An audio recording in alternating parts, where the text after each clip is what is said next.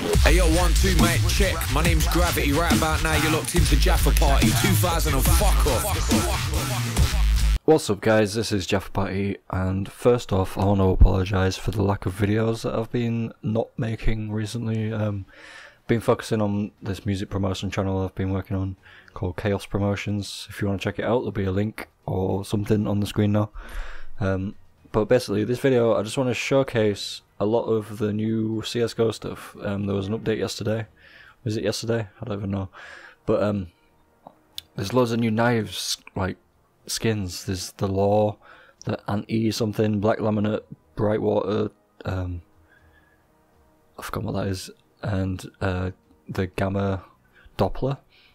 And there's a new Gamma case out, which includes the M4A1S Mecha Industries, the Glock 18 Wasteland Rebel, the return of the Wasteland Rebel, which was the AK before, the P2K Imperial Dragon by the Honey Badger, who's a good friend of mine, the Scar 20 Bloodsport. That's a sick freaking auto sniper with a ninja. Shout out to Sparkles. I bet he'll like this with a freaking cat face and ninjas and stuff. Looks pretty cool. M4A4 Desolate Space looks pretty sick. These like high tier weapons with the really good artwork. That AWP is really nice, I think. It's got sweet indentations. Again, it looks like Half-Life for me. You remember like Half-Life 2? Like, I don't know. Something gives vibes about Half-Life, about these skins, but I'm not sure why. And again, the R8 Revolver reboot. And I hope the R8 Revolver actually gets a reboot in damage or something, because right now it's kind of worthless and pathetic and pointless. Moving on, we have the AUG Aristocrat, which looks pretty fancy. The Sword Limelight... Sword? That'd be cool if there was a sword. Sword Off, sorry, Limelight. The P90 Chopper looks pretty sweet with the fancy flames. That like gradient looks sweet, the blue and orange. 5.7 Violent Daimyo with the Evil Daimyo. I guess I wonder if that's made by the same person. I'll have to ask him. I'm not actually sure. Looks nice regardless. P250 Ironclad, again pretty basic skin. Nova Exo, light purple stripes on it. Looks fancy. PP Bison Harvester, just like generic. It looks like a vanilla PP Bison if I'm honest. Mac 10 Carnivore looks red. Tech 9 Ice Cap, the blue and white looks fancy, I quite like that. And the SG Aerial, along with a lot of new knife finishes. So there's the knife finish Law, which is fucking beautiful. Have you seen that? It's like the Dragon Law, but a knife. I'd really want this, but it's hella expensive, I'm guessing.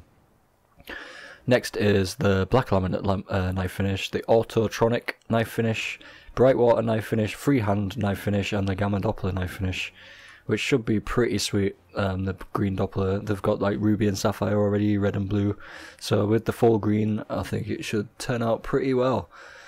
So along with all the skins from the Gamma update, there has also been a bunch of apparent XP boosts using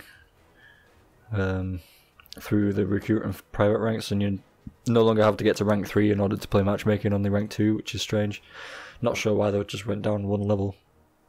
They changed a lot of the sounds. The Negev M249 and the Mag 7 have changed sounds. Also the smoke grenades have been reworked so they can be heard separately. They also make like a quite loud hissing noise, like a smoke noise, so it looks pretty fancy. Prime account matchmaking, it's in beta now, so it actually works. Like if you go and find a game and competitive, it says at the bottom Prime matchmaking exclusively. Search for Prime matchmaking matches, or prioritize Prime matches but allow non-Prime, which is totally pointless, I guess. So that's that. After this video, or directly after this, I'm gonna just go straight into a competitive. There's also been some honourable mentions for the skins that I may have featured. I think I've featured this skin because it looks a bit like R2-D2, it looks pretty sweet. Also, I missed before, these CSGO skins, pins, sorry, so tired right now, they've also become tradable and buyable, so like the Series 1 pins, because I'm guessing they're releasing Series 2 over the next like ESL and DreamHack tournaments. They'll be releasing the Series 2 pins. I'm not sure what they'll add, maybe different, because these are all for maps, aren't they? Like the map pins and the like Guardian pin and tactics pin and all that good stuff. So I wonder what they'll add. It's all through this We Love Fine website, which do all the like what do you call it? Like merchandising, also like shirts and glasses and loads of other price stuff, if I'm honest.